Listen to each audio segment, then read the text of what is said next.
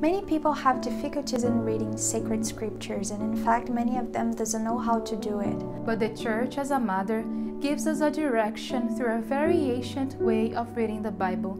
It is called Lectio Divina, that means divine reading. And we can do it in 5 steps. First, reading, then meditation, prayer, contemplation, and resolution. To help you in this journey, we provided for you a compendium of Lectio Divina, which is a book like a journal containing all the references for daily reading for the whole liturgical year, and a place where you can write your meditation. In addition to that, there are beautiful meditations from our founder on the theme of this year, the glorious freedom of the children of God. By purchasing one of these books, you are helping our mission and growing in knowledge of God through the scriptures.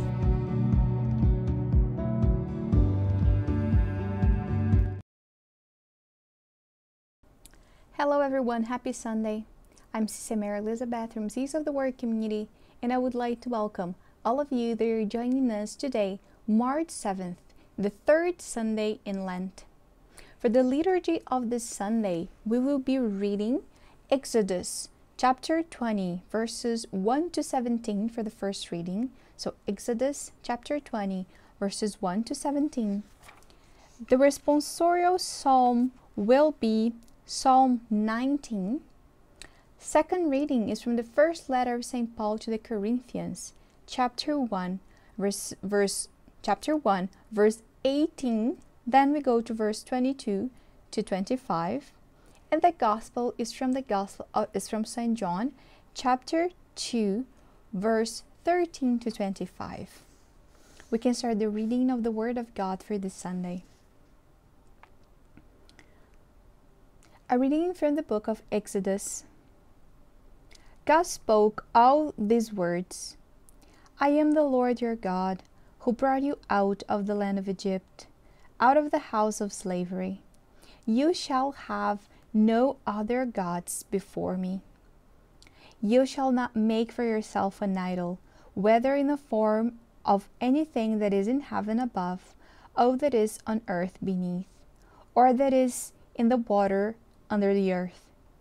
You shall not bow down to them or worship them. For I, the Lord your God, am a jealous God, punishing children for the iniquity of parents, to the 3rd and 4th generation of those who reject me, but showing steadfast love to the 1,000th generation of those who love me and keep my commandments. You shall not make wrongful use of the name of the Lord your God, for the Lord will not acquit anyone who misuses his name. Remember the Sabbath day and keep it holy. 6 days you shall labor and do all your work, but the 7th day is a Sabbath to the Lord your God. You shall not do any work, you, your son or your daughter, or male or female slave, your livestock, or the alien resident in your towns. For in the 6th day the Lord made heaven and earth, the sea, and all that is in them, but rested the 7th day. Therefore the Lord blessed the Sabbath day and consecrated it. Honor your father and your mother, so that your days may be longing in the land that the Lord your God is giving you. You shall not murder. You shall not commit adultery. You shall not steal. You shall not bear false witness against your neighbor. You shall not covet your neighbor's house. You shall not covet your neighbor's wife, or male or female slave, or ox, or donkey, or anything that belongs to your neighbor. The word of the Lord. Thanks be to God. In this 3rd Sunday, we see in this first reading that the Church gives us a reminder that we need to follow the commandments. And not only follow the commandments, but live it. What is the difference? Many times we say that we follow the commandments, but we kind of choose which one we are following or not. But following the commandments and living it is to bring it to life, to bring it to take root in your life, and then you can really be a servant of God. Here we see God spoke to Moses. God gave to Moses the commandments, what we should do and what we should not do. But in a sense that what we should do towards Him and what we should not do towards our neighbor. How we need to love God and serve Him in body, mind, and soul, but what we should not do to our neighbor. Our neighbor is a son or daughter of God that deserves the same respect, the same love that we do. So we need to give to our neighbor the same respect that we want to receive. So in this first reading, we see God speaking to His people, saying that we need to love God first, to respect Him, and do not put any idol before Him, any idol in our lives, but also the way that we should not act with our neighbors. God is not saying what we should do to them, because out of love we will learn how to treat our neighbor, but what not to do. So let's on this Sunday pay attention on the commandments of the Lord, in everything that the Lord is telling us not to do, and see if we find something in us that is not quite right, that we are neglecting, that we are not paying attention in the way that we treat our neighbor. The responsorial psalm, Psalm 19, says, "The law of the Lord is perfect, reviving the soul. The decrees of the Lord are sure, making wise the simple. The precepts of the Lord are right, rejoicing the heart. The commandments of the Lord is clear, enlightening the eyes. The fear of the Lord is pure, enduring forever. The ordinances of the Lord are true and righteous altogether. More to be desired are they than gold, very much fine gold, sweeter also than honey, and drippings of the honeycomb." The psalmist is telling us that the law of the Lord, His commandments, are sweeter than honey, are more desired, needs to be more desired than fine gold. And we can ask ourselves, how do I desire God's commandments, to live out His commandments? Do I really desire? How my soul longing? How is this longing in my soul to live God's commandment? Second reading is from the first letter of St. Paul to the Corinthians. The message about the cross is foolishness to those who are perishing, but to us who are being saved, it is the power of God. For Jews demand signs and Greeks desire wisdom, but we proclaim Christ crucified, a stumbling block to Jews and foolish to the Gentiles. But to those who are called, both Jews and Greeks, Christ the power of God and the wisdom of God. For God's foolishness is wiser than human wisdom, and God's weakness is stronger than human strength. The word of the Lord, thanks be to God. This is one of the most beautiful passages of St. Paul that we find in St. Paul's letter. He says that everything that is wiser for human beings is not wisdom for God, but the wisdom of God is foolish in the eye of human beings, of humanity. God's wisdom is not like human wisdom, and we need to learn that and to live that. Everything that the world says that is wise and good, it is not wise and good in God's eyes.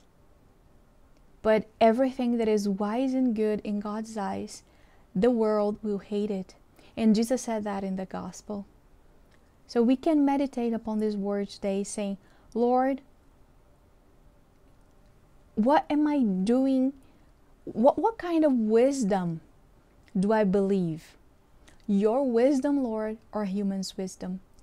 And in our prayer we can say, for sure, it's God's wisdom. But when God's wisdom appear in our lives, that are things that we don't understand, how do we react? And are we trying to make human wisdom God's wisdom? While we're here in the world, are we trying to bring it to the church and bring it to our spiritual life with God, saying, this is the right thing that we should be doing, because the world is doing it? That's not right. God's wisdom is not human wisdom. And when I say wisdom, it's not an intellectual wisdom.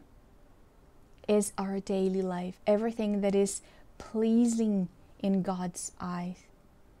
We need to live by God's wisdom and not by human wisdom.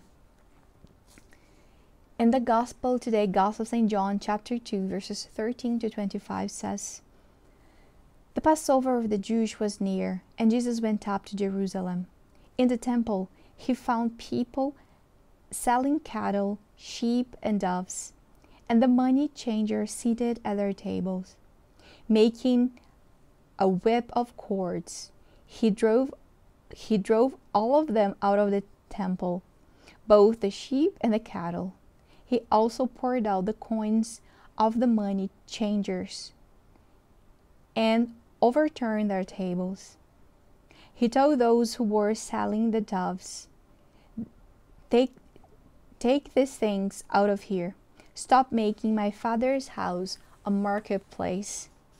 His disciples remembered that was what was written. Zeal for your house will consume me.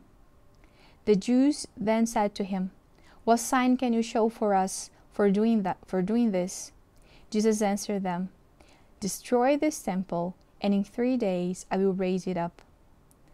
They then said, this temple has been under construction for 46 years, and you will raise it up in 3 days? But Jesus was speaking of the temple of his body. After he was raised from the dead, his disciples remembered that he had said this, and they believed the scriptures and the word that Jesus has spoken.